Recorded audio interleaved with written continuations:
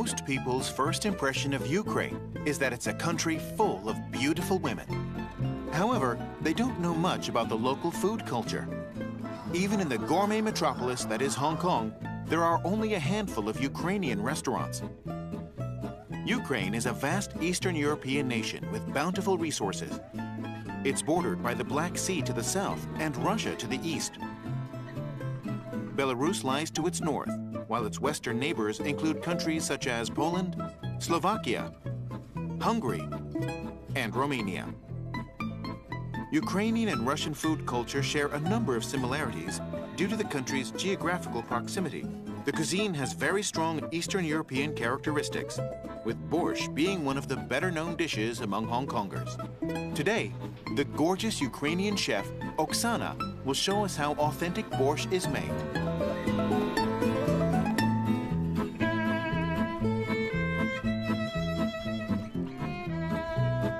Today we're gonna cook Ukrainian borscht, so it's a beet soup.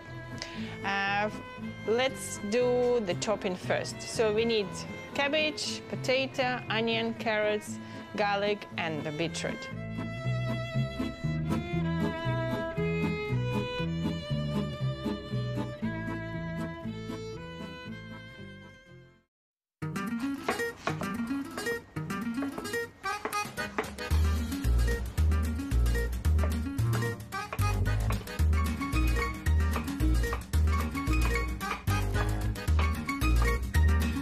The root vegetables is very important in Ukrainian cuisine, since it's the climate in Ukraine is very different than Hong Kong. It's very cold in Ukraine.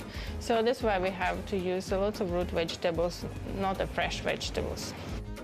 This is traditional cut. That's how we cut the vegetable for the soup. So mostly it's small pieces, not the big chunks.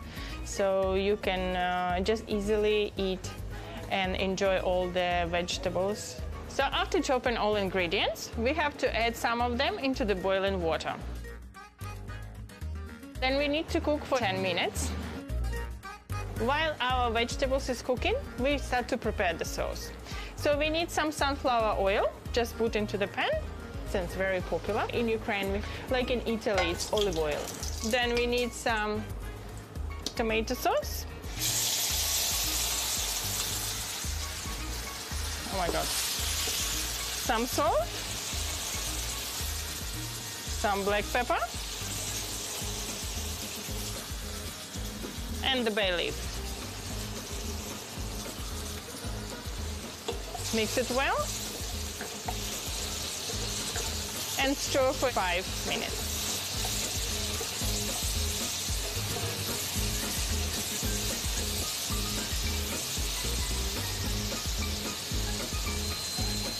Okay. So now we add our remaining ingredients into our soup. So which is the cabbage,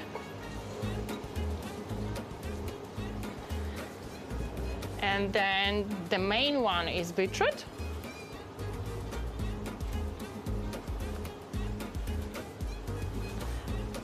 Then we add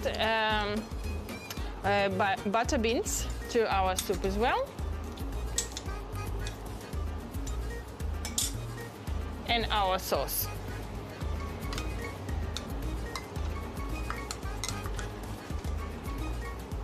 Mix it very well. We need to boil this soup for another 15 minutes. The main ingredients of this soup is the beetroot. So the color and flavor is from the beetroot, not from the tomatoes. So tomatoes is just supporting vegetable for the sauce. Let's check our borscht. It looks very nice, rich and flavorful.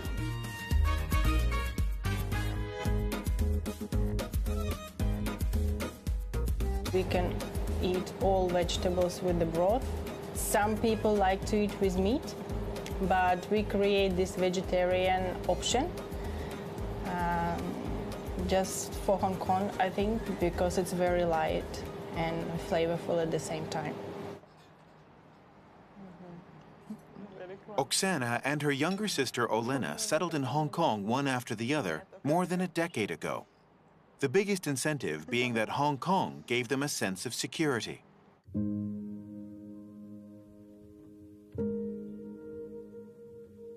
Ukraine is mired in long-standing turmoil and has a relatively high crime rate. Olena can't help but get somewhat anxious when recalling her life there back then. However, she now feels at ease when going out in Hong Kong. Although Hong Kong is a dazzling metropolis, she doesn't find it chaotic. It has a convenient transportation system and is very safe. She's surprised that conflicts rarely arise in such a densely populated place. Olena is amazed and impressed by how most people treat others with courtesy and accommodate one another. Actually, it was surprising. Even now, every time I walk and I feel so grateful, I say that thank you, Hong Kong, for allow us to come and feel like home. It was really welcoming experience. I didn't feel the odd one out or in any way, actually, because it's everything by so convenient and so open, and I feel like I'm welcome here. We do lots of hiking, actually, because it's so beautiful to climb up the peak and see Hong Kong on your palm. It's just beautiful to do the hike or go to the beach with the children, and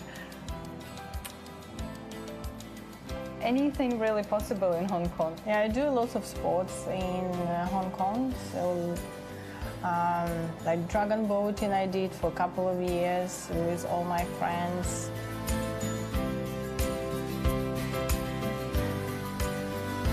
I do enjoy hikes as well, and I think lately I enjoy hikes on my own. It's a very good opportunity to recall and think, and maybe just think about my future plans, or maybe another dishes or whatever I have to do. It's give me some time to be and think and just enjoy surroundings in very quiet atmosphere and beautiful surroundings. It's given me like lots of energy and inspirations, I would say. Even though the Ukrainian sisters love their life in Hong Kong, they've insisted on delivering the authentic taste of home all these years, in hopes of introducing Ukrainian food culture to Hong Kong. The first problem they had to tackle was the lack of variety in Ukrainian ingredients in Hong Kong. Consequently, they started small by opening an online shop selling Eastern European products imported from places such as their home country, Russia and Georgia. Among them are buckwheat and sour cream, two widely popular ingredients in Ukraine that are eaten at almost every meal.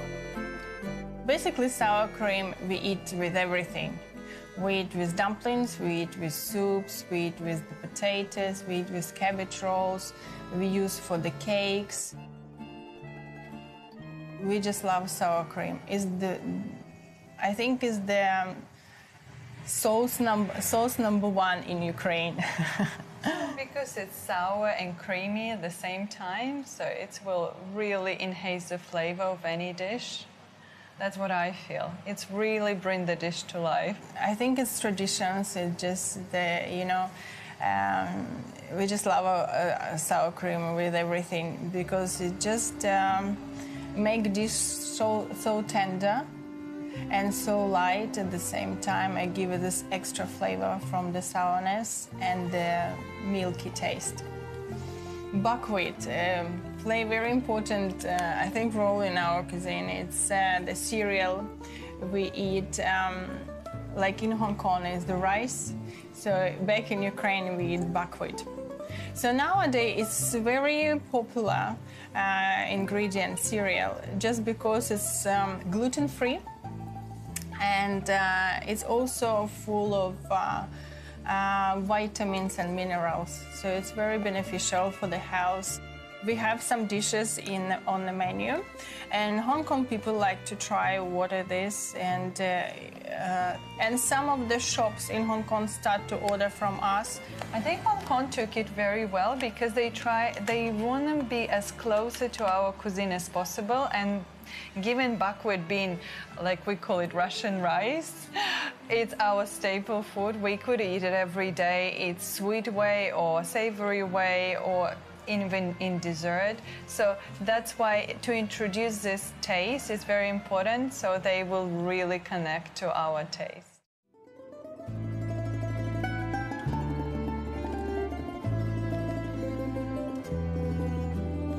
To acquaint more Hong Kongers with Ukrainian cuisine, the sisters decided to expand their business in 2016 by opening a physical store and restaurant in Central.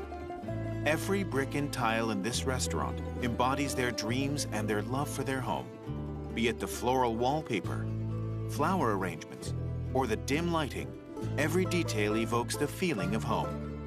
It's as if one has been transported to a European country house. You can feel the vibe and atmosphere here, and many things we brought back from home, from our house in Ukraine, like the pictures and photographs or some dishes. So it gives this extra energy to everybody and remind us where we are and where we are from. And yeah, it makes this place extra special for everybody. Apart from having a cozy atmosphere, the restaurant must also serve authentic dishes. The sisters admit that running a restaurant in Hong Kong is no easy feat. However, they're reluctant to cater to the local palate for the sake of increasing their customer base. They'd rather work hard on creating new dishes to attract diners. The restaurant specializes in home-style cuisine. Most of the dishes do not contain a lot of animal protein. They're easy on the palate and tend to be light instead of greasy. Much emphasis is put on precision in terms of preparation and timing. The slightest error can ruin the taste of a dish. Oksana doesn't keep her skills to herself. She holds classes to teach others in her spare time, and even uploads cooking videos of traditional dishes to the internet for people who are interested in learning how to cook Ukrainian cuisine. These blinis, for example, are different from the sweet pancakes that we usually eat. They're most commonly eaten with savory ingredients, such as salmon caviar. First, the egg, milk, and water are mixed. Oil, sugar, vanilla, salt, and flour are then added for further mixing. After resting for 20 minutes, the batter is fried in an oiled pan.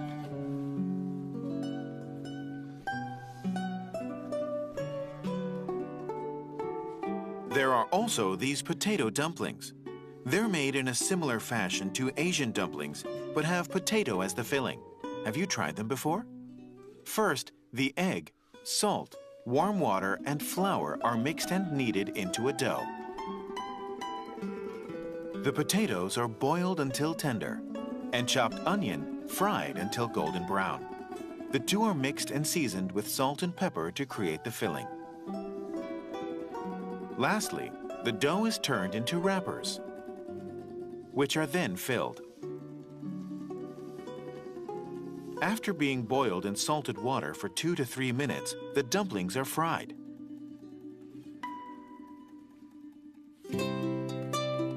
Another of Oksana's signature dishes is chicken Kiev.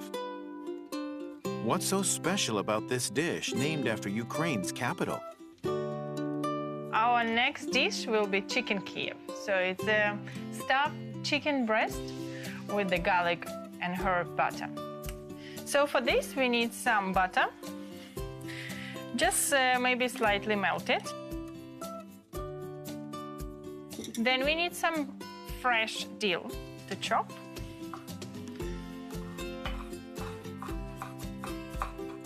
And add also into the bowl. The garlic, we grate 1 clove of garlic.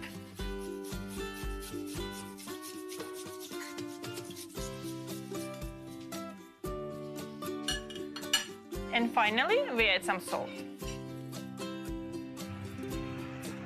So now it's time to mix it very well. After half an hour, we take our butter from the freezer, and it's very easy to cut. So first we need to flatten up our chicken breast, just gently. The meat is very gentle. Then we just cut a piece of our butter and fill in the chicken. Now we need to just roll our chicken around the butter. Make it nice cutlet. So you need to chill this for 15 minutes, so it's easy to cook and it's settled in the fridge. Well, the time is gone. We take our chicken from the fridge. So first, we do the flour coating. Then the egg.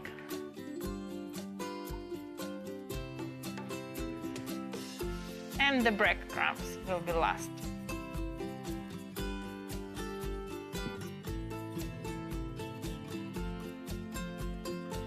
Our chicken is ready to fry.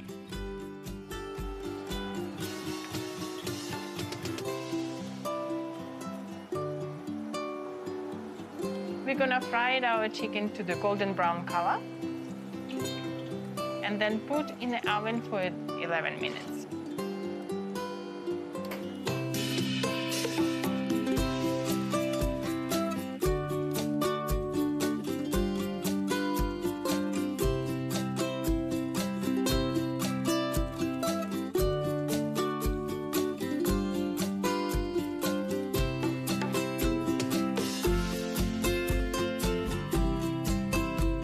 It's very traditional and I would say old dish because it comes from the historical era, and then in 19th century it's been modified by Ukrainian chef.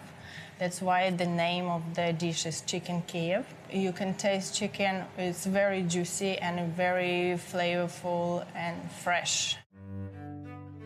To the sisters, cooking is their happiest memory of family life. Whenever there's a festive celebration or family gathering, their household would prepare a feast together. Even the children would help wrap dumplings and mix salads. The sisters have been passionate about cooking since they were young.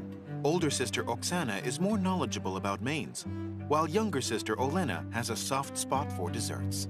It's no particular reason. I just like dessert, I think, a lot. And Oksana, being the older sister, she cooks more variety of food, and I just do the sweet finish.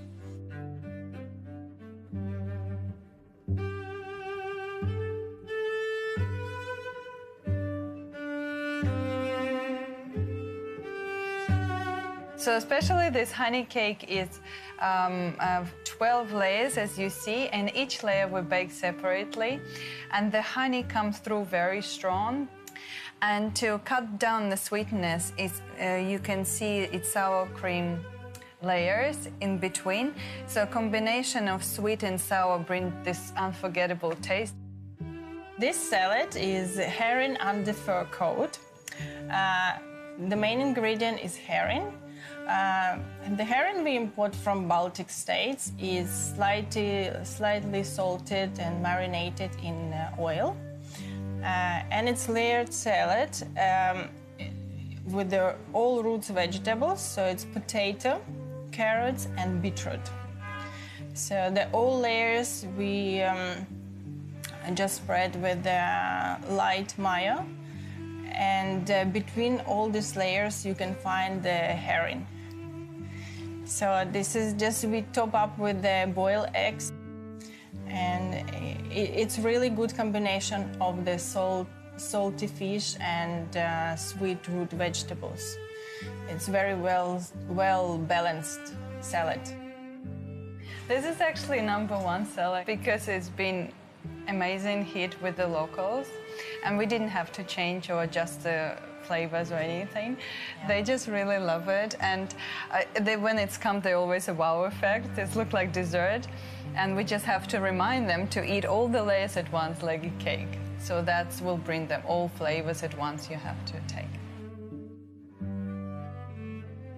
For the infused vodkas, at the moment we have around 20 flavors. The different colors just because we use different fruits. We didn't adjust, actually, we just create new flavors. For example, lime, mint and ginger is been created just because of the local ingredients, and we know people like something very fresh and they love ginger, of course, so we create this flavor. We also have pineapple and lime and passion fruit, which is we don't drink back in Ukraine, which we recommend to drink with savory dishes, with main course or salads. And closer to dessert, we have some fruit-infused vodkas like passion fruit or sour cherry or cranberry. Or if you just full enough, you can just have it like a digestive. We have many flavors such as like chocolate and caramel, many different ones. Yes, so you can have them instead of dessert.